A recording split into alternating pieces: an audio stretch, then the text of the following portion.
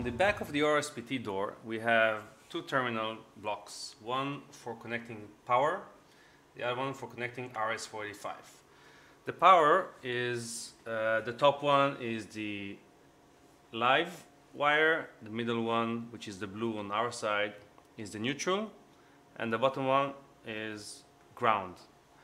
The RS-45 section has, the top wire is red, which is the plus RS-45, the middle one is the ground or the minus RS-45, and the third one is the shield of the cable.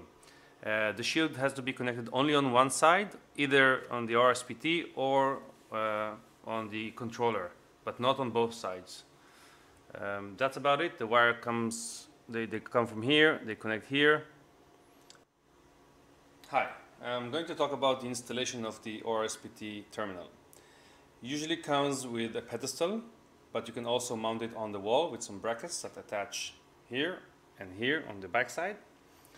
After the mechanical installation, which is mainly you have to punch out those holes and install it either onto the pedestal or onto the wall, you run up the power cable through those grommets here into the inside of the OrSPT.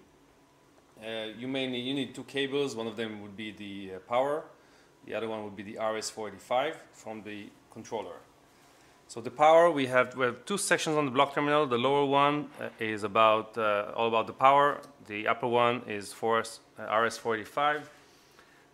We had the live on the top here, the neutral on the middle, and of course the green and yellow terminal is for the ground.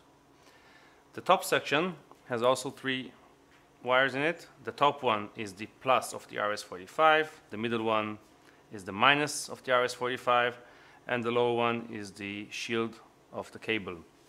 The shield, if you have one, needs to be connected only on one side. So either you connect it here and you leave it open on the controller side, or you connect it on the controller side and you leave it open here. Don't connect the shield on both sides. And next we will talk about the actual configuration of the unit. In order to configure the unit, we need to connect to it with a TCP/IP cable or Ethernet cable, and we take a cable and connect it to LAN 1. There are two of them. We need to connect to LAN 1 over here. To connect to the unit, you need to power it on. When you do power it on, it's going to specify the IP address that's in there, so you know how to configure your laptop to be on the same subnet. Also, it will tell you what's the hex address for the RS-45. So in a couple of seconds we'll see the address. As you can see, it's 192.168.2.212. The hex address was 1. Right now it's configured to a controller, so it's going to configure the terminal and display the regular messages.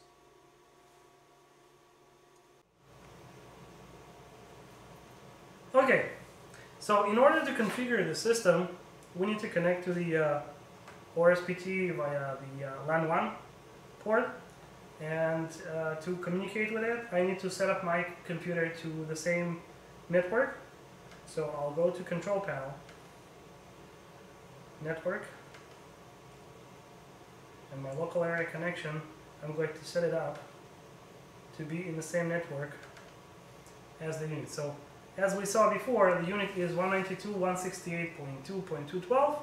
I'm setting up my computer to 192.168.2.100, and that will ensure that I'm communicating with the unit. So, clicking OK, I will close the configuration. Now I can open a browser, my Internet Explorer, and browse to the unit by typing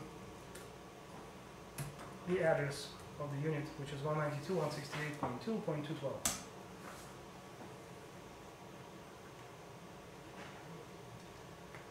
And if the connection is set up properly, we have the main screen of the OrSPT. It will show us the initial configuration, the Ethernet address, the RS-485 address, the version of the OrSPT right here. In order to change the configuration, I will click on Setup. And there are two items that we need to change basically in the OrSPT. First of all, we need to make sure that the Orpak channel, which is right here, is set up to RS-485 and not on Ethernet, which is the default value. So we'll change that here on RS-485. And the second one is the RS-485 address of the unit itself. In case we have only one single unit in the system, we'll set this unit to be unit number 1. The address will be 1. In case we have more than one unit, then obviously the rest of the units will be 2, 3, 4, and so on. So here's where we set up our RS-485 address, and we can change that. Once we change all the configuration that's required, we'll click on Submit. And then we'll click here on the tab that says Save Setup. And we'll click on Apply. We'll be prompted to save the configuration. We'll click OK. And then the second prompt will be to reset the unit. Also click OK. We can hear that the unit restarts. And once that's complete, we can check the screen again on the unit itself to make sure that the changes that we applied have been saved in the unit. Baby.